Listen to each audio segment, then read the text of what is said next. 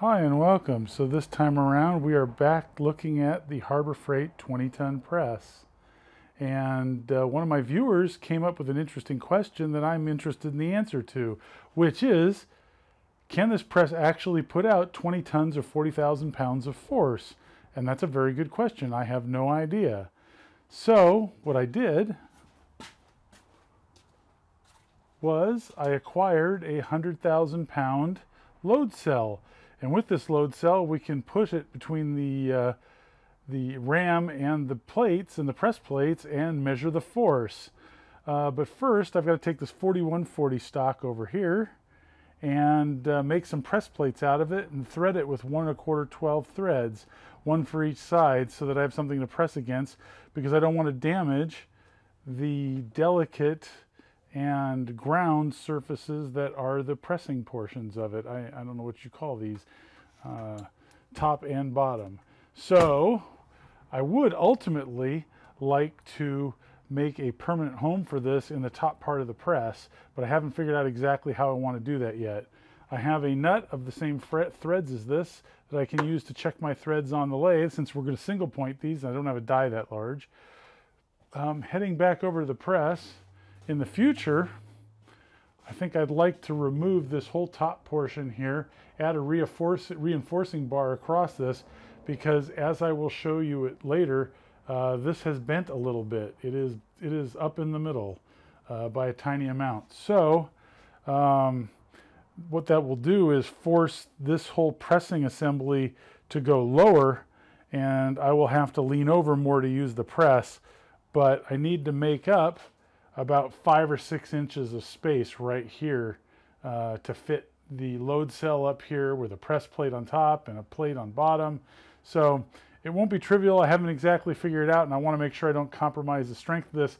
So I think I'm going to look for a support plate that'll go all the way across to disperse some of this force from the middle to the edges.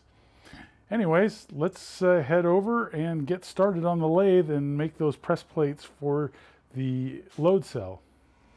All right, so over here on the lathe, and I've got my 3 pieces. First off, I put the 3-jaw chuck in because there's not going to be any operations where I reverse it where I need to make sure about concentricity. Right now, I'm just going to face all these 6 sides of these 3 pieces. One of these pieces is to replace this, which is my adapter piece that goes on my hydraulic press. So the ram is fits in here, gets tied down with this set screw, and then I've got different pieces that I can put on. Only one I've made so far that fit on the bottom, but I just want to make a flat presser piece, so that's what this one's going to be. I need to hollow it out like this one. Then I've got 2 pieces here that are the load cell press plates, that one goes on each side. So I need to face all of these 6 pieces off, and once I'm done with that, then like on this guy, one side will be flat and it'll already be done, and then the other side I will need to put the indentation. These 2 guys will have a flat side on each, and then the other side will have a 1 inch or so threaded section, and that's where we're headed. So I'm going to do some facing real quick and we'll move along. Okie doke. So let's see how this stuff faces. I'm really kind of curious actually, because I think it's going to be pretty hard. One way to tell actually is if you get a really nice surface finish without taking a massive feed rate. This is 7,000th a revolution. With my experience with 4140, especially longitudinally, is you get a lousy surface finish unless you take a really big bite, or it's pre-hardened, then you get a great surface finish. Must be the grain structure, the way it works. This wasn't terrible. All right, let's chamfer this and flip it over. All right, so I've faced and chamfered the 3 parts, and now we're going to start with this guy and just make the presser foot for the ram first, and then we'll move on to these 2 guys. Okie doke. So we're going to put this little indented portion, build the indented portion on this guy here. We're going to go about 5/8 to 3/4 of an inch depth. I haven't really decided yet. It's not really critical, and we're going to start with the drill bit, then we're going to work to an end mill to get a nice flat bottom and basically remove a lot of the material quickly.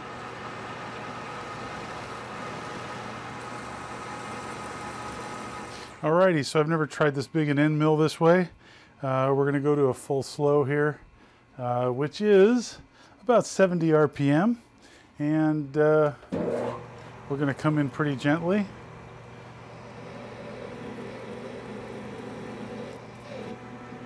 Oops. So the trick to finish this, since there was a tremendous amount of force, even though it wasn't having to cut the center, was to use a crescent wrench with the ER32 nut to actually tighten the collet as much as I could, and use lube. Boy, once it got past the drill bit part and it had to take a bigger bite, it became really problematic. Huge amount of force. I was very impressed. So anyways, I was able to get it done, and I had to increase the speed a little bit. Going too slowly was catching, and that was a bigger problem. So I sped it up just a little bit to about 180 RPM, and that seemed to work pretty well. Now we're going to bore the rest. First bite, we're just going to try 50 thousandths, see how that goes.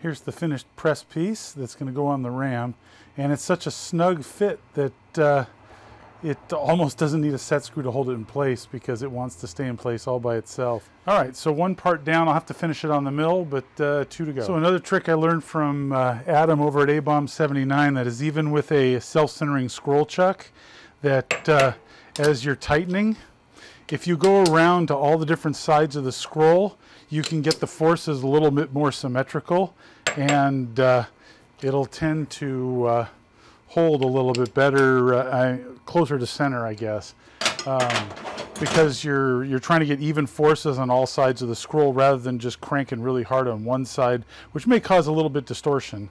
I'm not sure, but anyway, it seems to work pretty well. So here's the 100,000 pound load cell, and we're going to be doing some 1 1/4 12 threads, single pointed, and we're going to give about 1 inch of threads. The top could take a lot more than that. The bottom can do about 1 1/4. So we'll do them both about 1 inch of threads, because really the threads aren't holding the force so much as the face is on the other sides. We got to make sure we have a good flat face. We're just going to reduce this diameter down to the major diameter, which is somewhere between 1.2368 and 1.2482. So this might be a bit aggressive.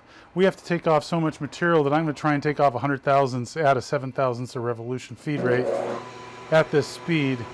It may be better to slow it down, I don't know, but I got such a long way to go. Oh, I can hear it bog down a little bit.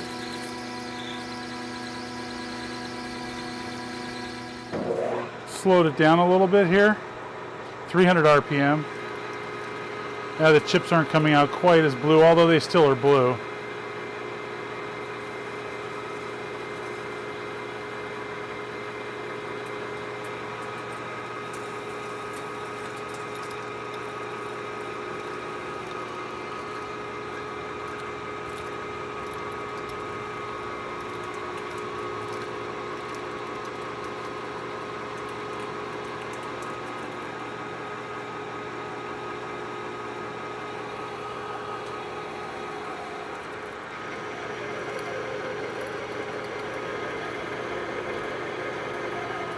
Hundred thousandths total depth of cut, 7 thousandths of revolution feed rate. Very nice finish. Got to be careful when I get to the end. I broke the carbide because I let it collide.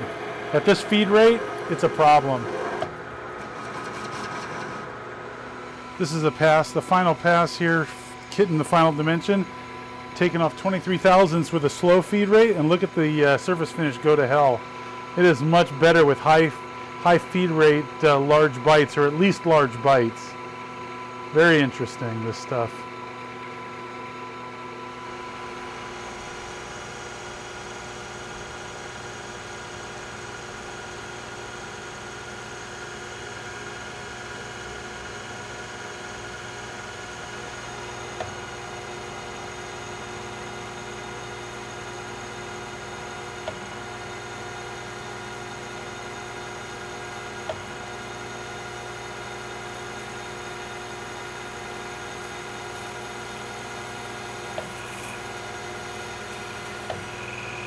chamfer. A little bit for that edge and a lot for this edge because this is the bolt side, or the threaded side. We're going to do the back relief. We're going to try this at high RPM, see if it works. I got to go in about 100 thousandths here. And I'm going to lock my longitudinal travel so that it won't move. Actually, let's see if I can get in a little further. There we are. We need to go in a total of 100 thousandths. Go in.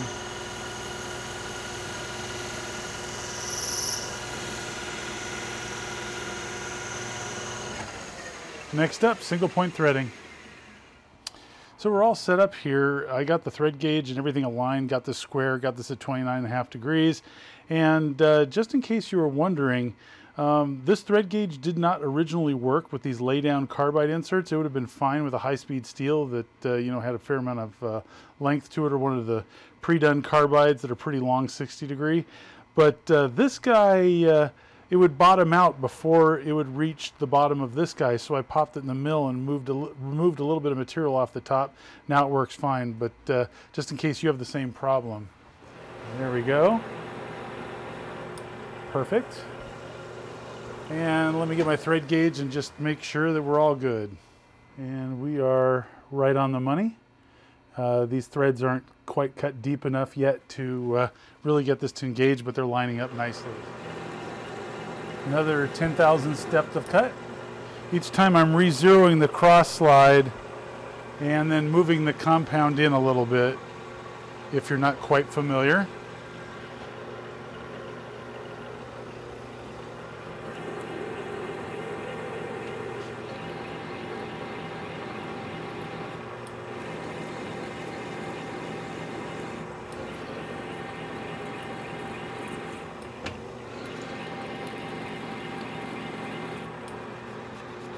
Clean those threads out. We're going to take our pitch mic here, thread pitch mic, and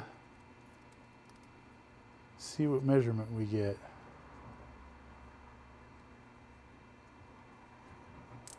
8, 9. That's should be right in there. Should be a pretty tight fit. This is why I got the nut. Oh yeah, great fit. Perfect. Yeah, no slop. All right. One down, one to go. Just gonna clean these threads up real quick and we'll move on to the next part. So here's spinning on. I know you can't see the thread side. It's a really good fit. So what I want to make sure is that this guy, you can just dial it right up until it bottoms, and there we go. Very nice. Awesome fit, no rock at all. So we just need to make the other one and we'll be good to go. All right, so we have all our parts completed now. These two guys are going to be the press faces for the load cell. This guy is going to be the press face for the ram on the hydraulic press, which we'll go and install right now. So as long as we're here, we're just going to thread these guys down. And the threads aren't actually holding the weight. It's the flanges, the face of the flanges that's holding the weight, as you can see from the side here. That mates up.